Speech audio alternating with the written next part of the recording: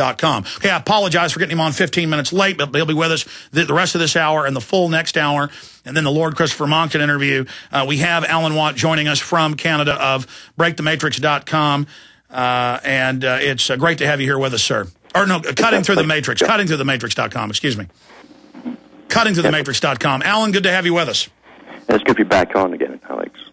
Okay, you've heard me ranting about money and funding and support. I want to get into the overall globalist takeover, the financial collapse, where you see things coming after the break. But in the next 3 minutes, I didn't ask you to do this beforehand. I really want your perspective. Can you explain to people how the big foundations and the government funds the mainstream media? And do you agree with us, Alan, that, I mean, like when we flew up twice to interview you in Canada and tried to help you out a little bit for doing the interview, which you didn't even ask for, but you need to support you. I mean, how important is it to support Infowars.com? And the whole scheme of things, and give me your honest response. What do you think of this show? What do you think of its trailblazing value?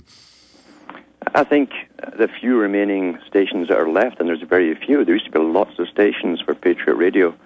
The few remaining ones are the only lifeline that people have to any alternate news that fills in all the blank spots which the media leaves out. And without it, really, you're left with nothing but mainstream propaganda. And the mainstream will never tell you that they're really shepherding you into this whole new global society, which is an authoritarian society. And the shows, the few Patriot stations that are left, are trying to put out the information to show you what kind of society is to be. It's already decided. They have put out their books on it. They've got lots of documentation at the United Nations of the society they're bringing in. It's an authoritarian society, totally controlled society, and there's no democracies or republics in it. It's simply authoritarian from top to bottom. And we've been living through it for the last few years. We've watched the implementation as they've taken the rights away from all the people across the entire planet. And this is a global agenda. And right now, as I say, the only lifeline they have are the occasional talk show hosts who put out alternate information and try to at least educate the ones who need that. And people do really crave to have the little bits explained to them that the media does leave out. You've got to know why everyone right now is pushing towards total integration with the International Monetary Fund. If you know the history of it, you'll know it was set up 50, 60 years ago to be completely integrated for the world.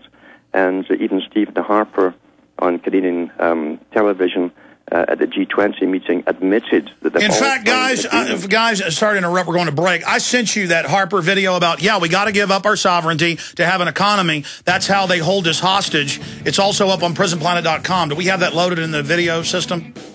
The Stephen Harper admits Canadians need to give up sovereignty. It's a prisonplanet.com article if we don't have it in the video list.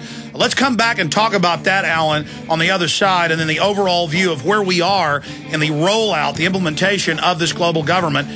He is Alan Watt of cuttingthroughthematrix.com. I'm Alex Jones of Infowars.com. We shall return after this quick break. 24-plus hour broadcast is live. The number one issue we have today in Canada and have had for the past couple of years, without a shadow of a doubt, is the economy. But as I constantly remind Canadians, there isn't really a Canadian economy anymore. It is a global economy. And yes, the Canadian economy, so to speak, is doing better than many other countries. This is Stephen Harper. But the general trajectory of the Canadian economy, whether we're on the down or downhill as we were last year, or whether we're on the rebound as we are this year, is fundamentally determined by the state of the global economy. And that's what these meetings are all about, and that's why they are so critical. That's why it's so critical that we participate and play a major role, because Canadian jobs and Canadian futures are intimately linked to what goes on here. And quite frankly, everything that we do in our country to improve our country's position is ultimately to improve that position within the context of a global economy. And we cannot be effective at major economic matters any longer unless we work with our other economic partners around the world and work with them closely and intimately. That is essential. I know some people don't like it. It's a loss of national sovereignty, but it is a simple reality. It is a simple reality that we are in a global economy. The global economy is determining where we're headed and will determine our future, and we have to play our part in these forums to make sure that our interests are protected and advanced. All right. So they hold you hostage. They say the global economy has to make the decision. That's the mega central banks that bought up the planet through fraud with at least 1.5 quadrillion, 1,500 trillion. And now, oh, we've got to let this foreign group make the decisions and determine it. Globalism's our only hope. See, it gets you like a boa constrictor, squeezes you, and then hisses in your face while it's killing you that it's saving you. And this is how they're selling pure evil and world government. Alan Watt. Yes, and again, it's nothing to really shock some of us who studied it for years, because we've watched all the different global meetings I've had. You could understand they're all members of the Council on Foreign Relations that was set up as a parallel government. They put members in government too. Most of your bureaucrats at the high levels are all CFR members, and same in every other country across the world. All members of the Council on Foreign Relations, and sometimes they'll change the name for the same organization. But their plan for the last, almost 100 years has been to bring in a global society, a sort of mixture of Marxism and a mixture of Keynesian, or Keynes, basically philosophy on money. That's the system we're living in now. And now we're going for the kill, which was the second part of the recipe of Bretton Woods, was where the IMF would come up and be the global banker for the whole planet and be in charge not only of dishing out money across the world, but also of managing every country's debt. Instead of the country doing it themselves, they will do it for them. This is a financial takeover, and everything we talked about has come true with total precision because we were only reading their own documents. That's right. They have made it public in all their publications, just that the public never hear about them because the media is perfectly silent about them, and the media is silent because the leaders are all members of the Council on Foreign Relations, and we've had Rockefeller before, who finances an awful lot of the CFR's movements in America and publishes their books too, and he pays for it all. He said at one of his meetings, "We thank you." He's talking to the editors of newspapers and the magnates, and he said, "We thank you for keeping it secret. We could never have gone this far without your help, keeping it all secret from the public." What point have we reached? I mean, they're publicly saying they're devaluing global currencies to, quote, fix the debt. That's like if your leg's chopped off, chopping off the other leg. Yes, because you're going to bring in a standardized monetary system for the whole planet. That's definitely on the books. And obviously, they always do the same thing when they change into a new monetary system. They devalue the present currencies as they amalgamate it all together. And that's what they're doing with the U.S. and Canada to follow. Canada always follows the U.S. because we are so intertwined financially with business. There's major resistance to it. In fact, Brzezinski talked about a total global awakening the first time in history and admitted that they are in trouble. What's your take on that?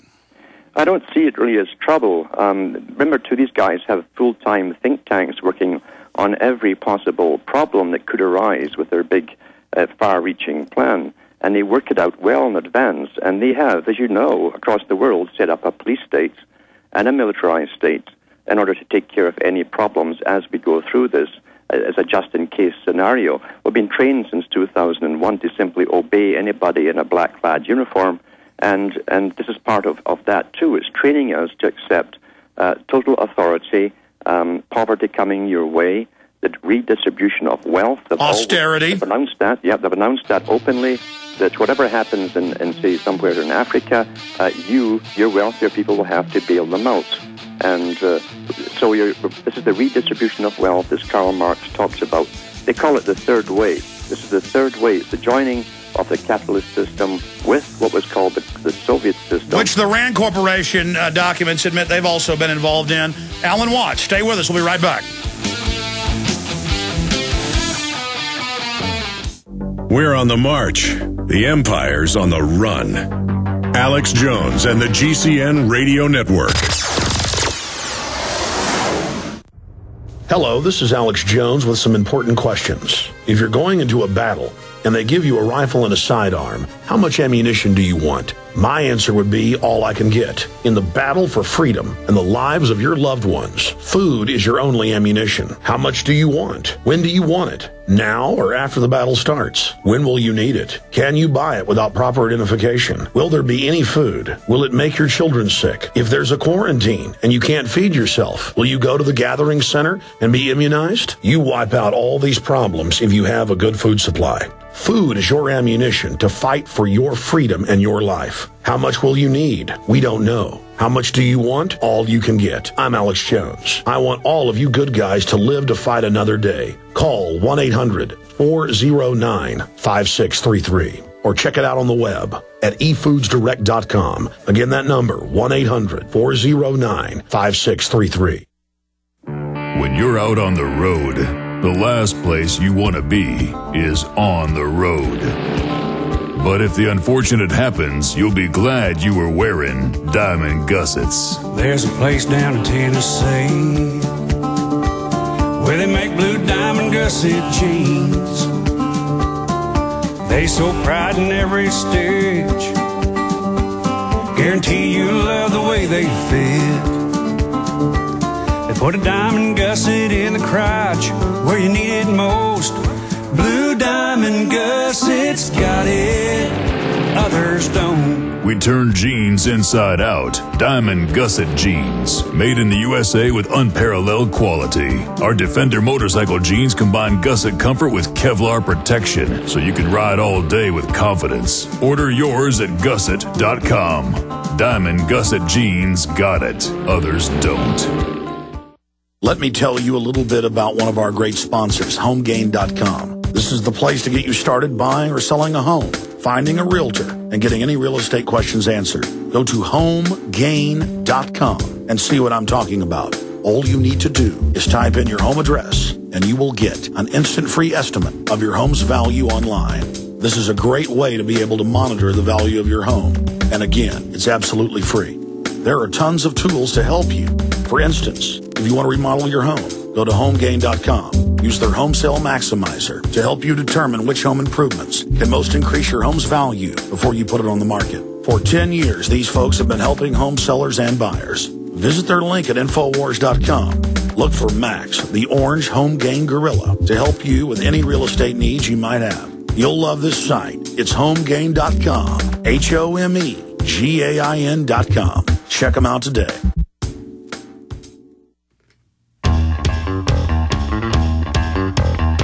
Big Brother, mainstream media, government cover-ups. You want answers? Well, so does he. It's Alex Jones on the GCN Radio Network. Well, thank you for joining us for the 27-hour transmission going right through the show tomorrow. We got Lord Christopher Monckton coming up, exclusive interviews, live interviews. David Icke joining us in a few hours. We're going to have, for 2 hours, Gerald Celente. We're going to have Max Kaiser for an hour. I mean, the list goes on and on. The full TV guide for it, TV/radio guide, is at InfoWarsMoneyBomb.com. I just saw Kurt posted up there. It's also on the main page of InfoWars.com and PrisonPlanet.com. And I want to just remind you that we're doing this Money Bomb to finish the new studios and continue our operations and hopefully expand what we're doing. I mean, we need this money to really just basically continue. It's neck and neck, but we definitely needed to expand, and we're going to expand. We're committed to this. And you go to InfoWarsMoneyBomb.com to donate, or go to Infowars.com to link through, or call 888-253-3139 with your donations over the phone. You can also write to us. That'll be added next week to the overall number. P.O. Box 19549, Austin, Texas 78760. P.O. Box 19549, Austin, Texas 78760. And do you understand Ford Foundation, Carnegie, Rand Corporation? All the old-timers were right. It's true. World government run by the big banks. You pay your taxes to them, VAT taxes, taking the pension funds, troops on the streets for the financial collapse they engineered. We're going to be playing some video of that coming up early in the next hour. This is all happening now. This is real. It's happened to every other country. Most countries are under tyranny. And then the countries fall apart and just are in squalor. They use the economic warfare to control you, just like Mexico does. But we can beat this, okay? They're not invincible. We've known their plans. We've warned people for decades, and they are having a lot of problems. And they're losing in their operations in the Middle East. The globalists are not invincible. And regardless, as we go into this thing, humanity cannot give up. The answer to 1984 is 1776. Resistance is victory. But the globalists are out in the open now. It is incredibly brazen. But one big thing that I know is hurting them, Alan, is